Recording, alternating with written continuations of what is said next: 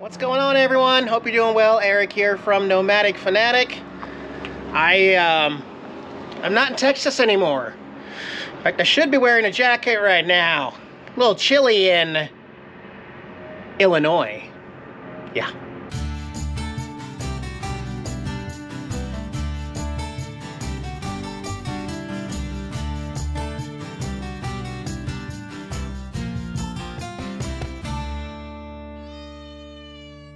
Hey guys, I will be uploading this video with some Nomad internet, link below in the video description if you need some mobile, unlimited internet where you're at.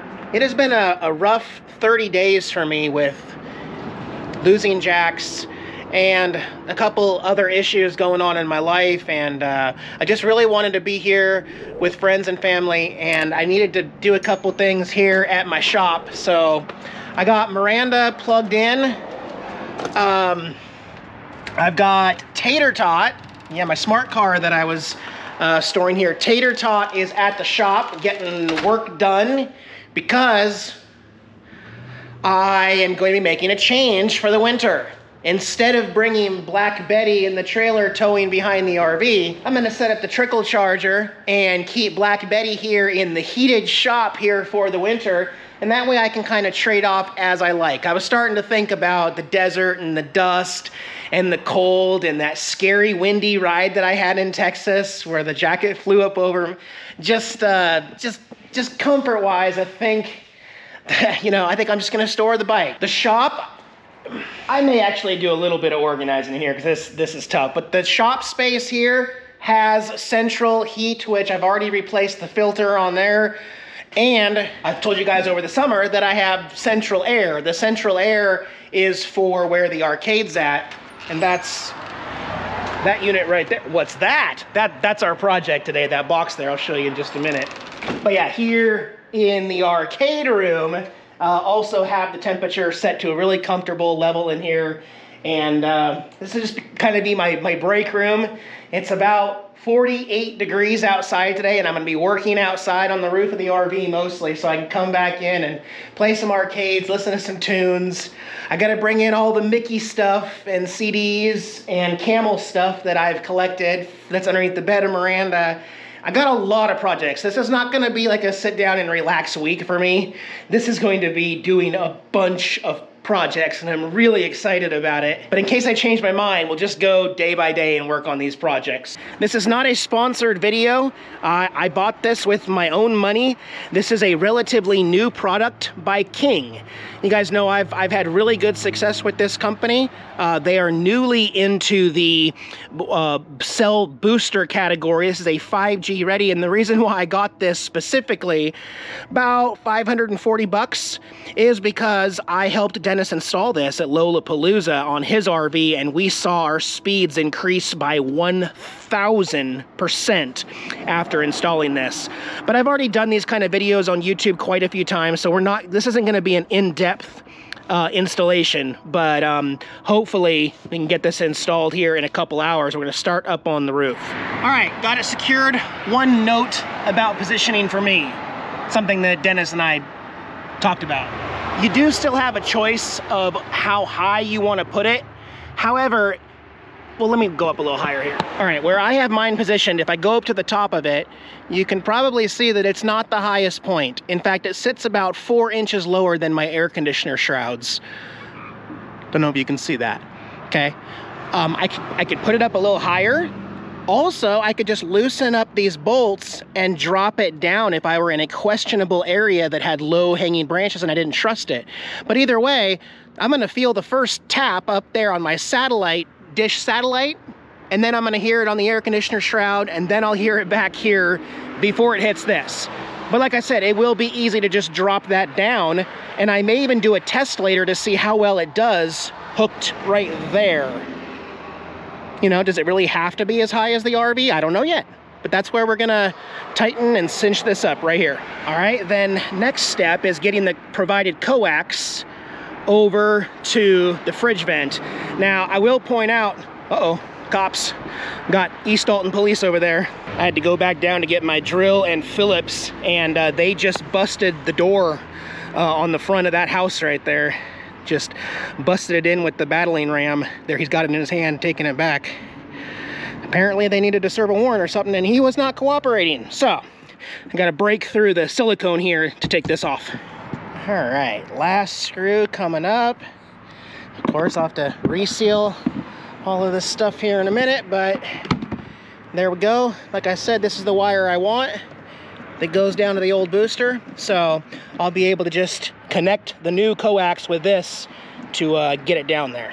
Should be easy. Well, interestingly enough, it's a different end. This is a huge connector that goes on this one. It's much where this is just a standard coax cable looking thing. So this is not compatible, the old one, to stretch it down there anyway. So I mean, you just change your plans as you go anyway, but yeah. All right, got all my outdoor coaxial run. Blatant ad for Modified Auto right here in my video. Not sponsored, but a great place if you're in the East Alton or St. Louis metro area to get car audio done, window tinting, remote starts because it's getting cold, which I have some news about Tater Tot. They are working on a remote start for Tater Tot. That's right. Currently, wires going under here. I still gotta zip it down with some cable ties underneath the solar panel. Runs underneath here, goes back, it's fed down underneath. I'm just gonna seal up the outdoor stuff, and then we'll have to come back and silicone up all the screw holes that I put in to hold down the cable so it doesn't make noise in the wind and flap on the panels. And then we'll wrap up the exterior stuff and start working inside where it's nice and warm. Sound good, Tara? You hear me, Tara? All right. Awesome, that was super easy for me, but that is gonna be the hardest part of this entire project for anyone, whether it's an existing install or a brand new install. I know drilling holes in your roof is gonna be a big detour of why you wouldn't get this, but again, see how easy it is? Just take 4 screws out of your refrigerator vent and just pop it down, weave it through. You can drill a little hole in the compartment that's right next door to it, and that's how we're gonna run that wire through here to get power for the last bit of this project. AC power. However, this is an AC-DC converter, meaning the amplifier device is powered by DC. So technically you could, and obviously don't do what I do, blah, blah, blah, but you could hire a professional to cut this line and fuse it and tap into any DC anywhere in your RV. Maybe you have a light, like a little DC light inside under a cupboard or something. You don't have to use AC. It's just convenient for me because this basically runs on nothing and I have a lot of solar. So I'm just gonna plug it into an AC outlet nearby. Once that's installed, here's the other mini coaxial and the mini antenna that you wanna keep 20 feet away. So there's the antenna on the back of the RV.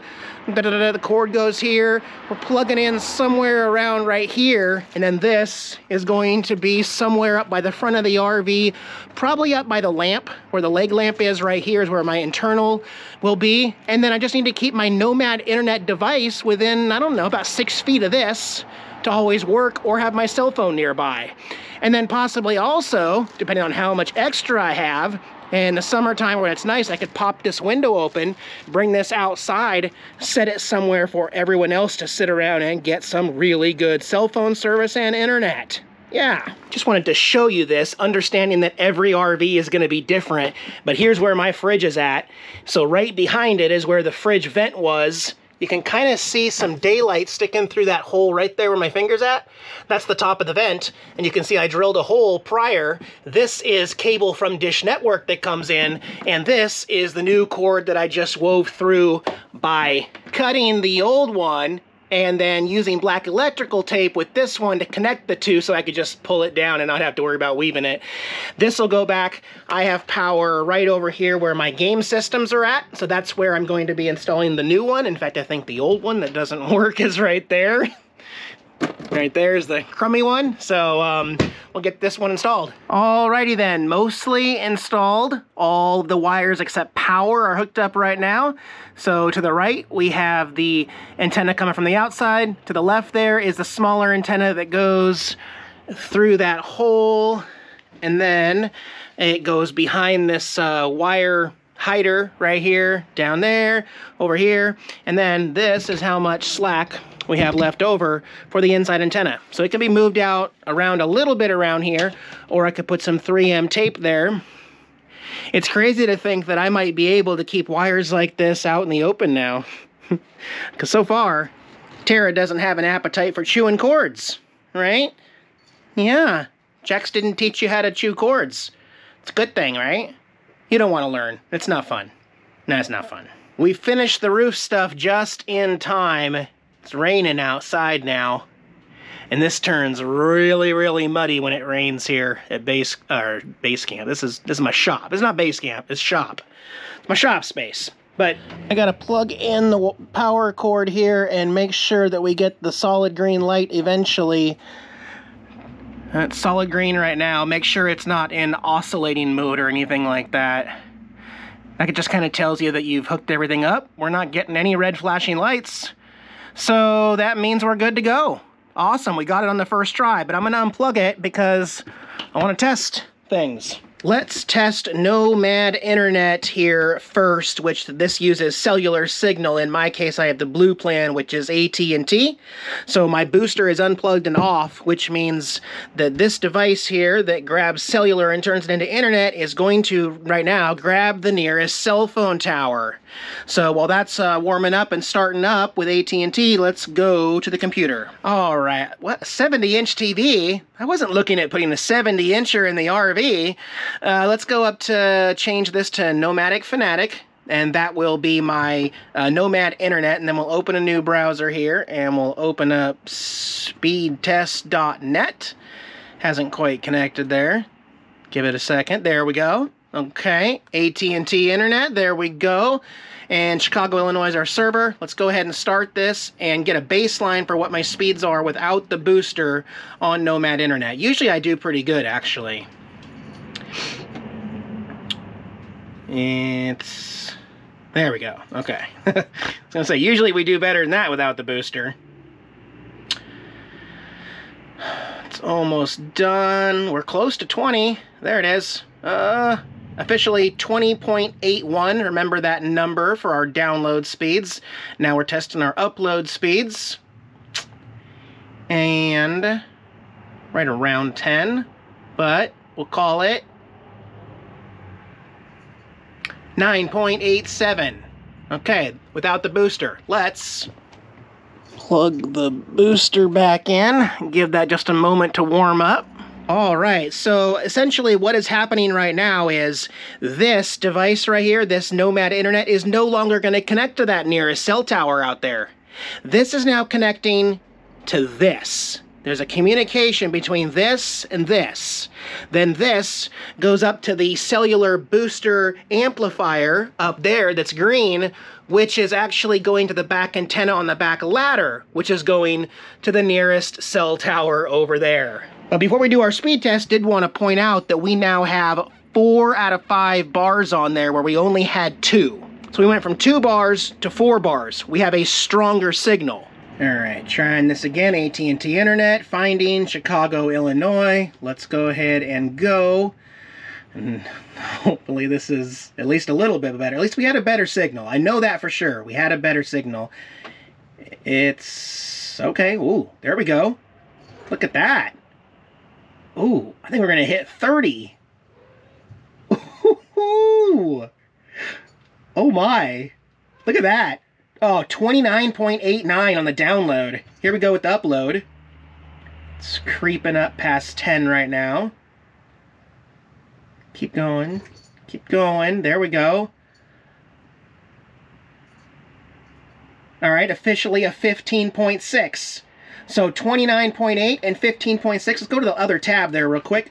We started at 20 and gained 9 more megabits per second. We started at 9.8 on the upload and went to 15.56.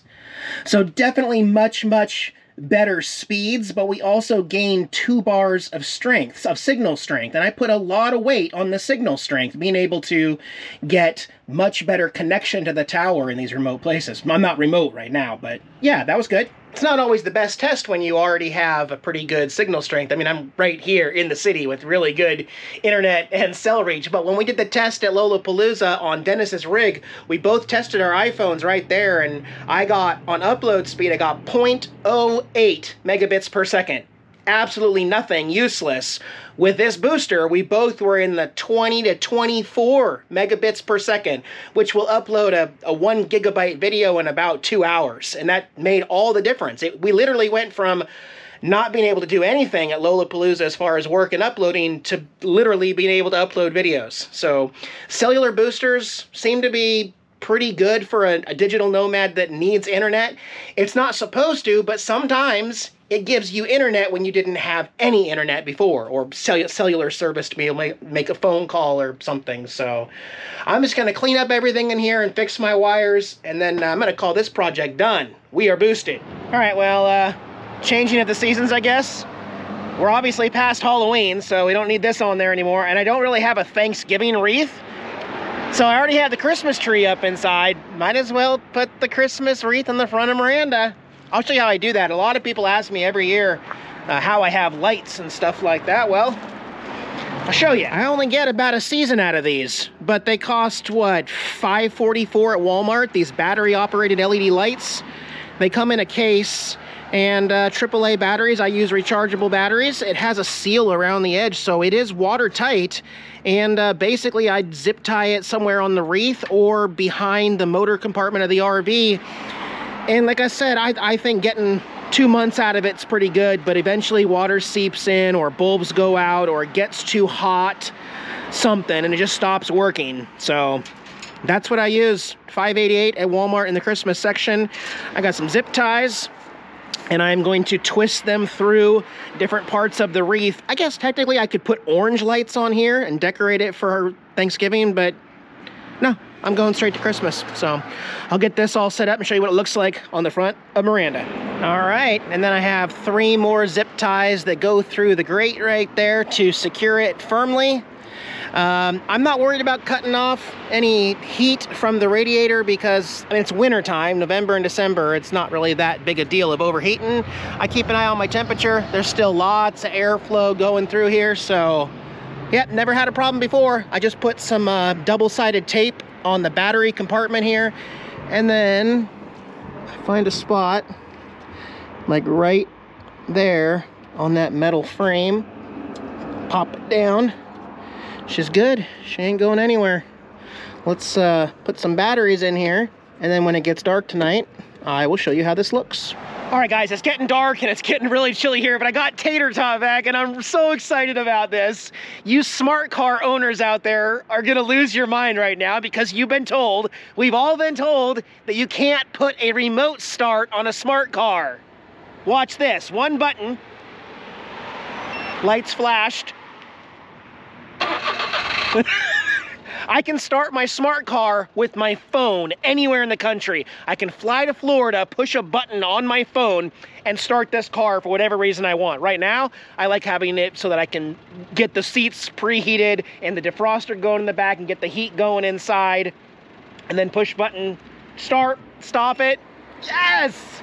Sean hooked me up at Modified Auto, and Brian there, they have one of the best technicians in the entire St. Louis area there in Modified Auto. They can do stuff that other shops say is impossible. Yeah, got that done. Ooh, let's check out the lights for the wreath here. All right, there's my sequence there. I'm tapping the button with my hand just to kind of see what different settings there are. I think I like the first one that was going first. There's kind of a fade. There's that solid. There's that. I actually like that one. So, okay. So actually it looks like it's cycling through all the different ones, and that's okay too. But the cool thing about these lights is, let's see, what time is it? It is 6:15 p.m. So this will run for 8 hours every single day and then automatically stay off for 16 hours. So every night now at 6:15 p.m., these will automatically turn on. I don't know if I like doing all the different variations right now. I may switch it back to the flashing lights, but that looks awesome. Yes, I am so ready for Christmas. Cool. Cold out there, though. I got the ceramic heater on for me and Tara. Does Tara like the heat? Yeah, does that feel good on your kitty back? Yeah, that's pretty good, huh? Gonna go have dinner with Sean and Jill tonight, and this is just gonna be a really good week for me, but also during the daytime, you know, when my friends are at work, I'm going to be doing projects on the RV. So I will see you here in a few days. Thanks for joining me, guys. Tara and I will see you in the next one. Bye-bye.